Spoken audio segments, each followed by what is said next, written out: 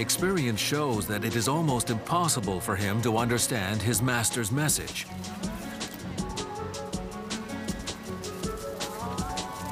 A second test confirms the fundamental differences that separate dogs from wolves.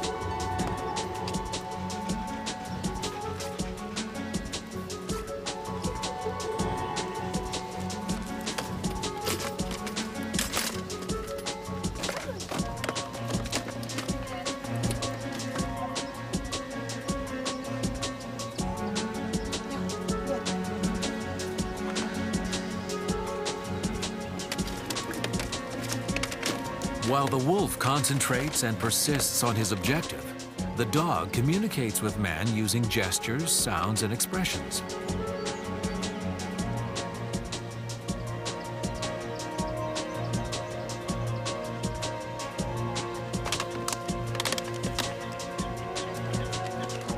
The first criteria for selection of these animals was therefore, without a doubt, their ability to communicate with us.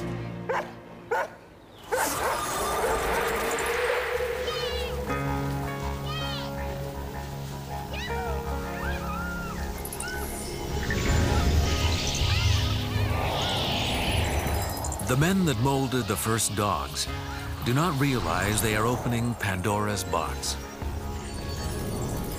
They don't manipulate this new species in the hope of creating a remarkable breed.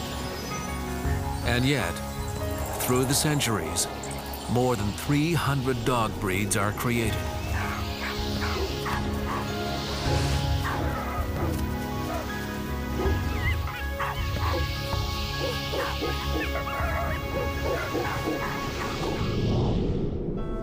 Only 12,000 years ago, the dog is the only domesticated animal. Pigs, horses, and domesticated cows still do not exist. So how did we bring into being all of these animals that did not occur naturally?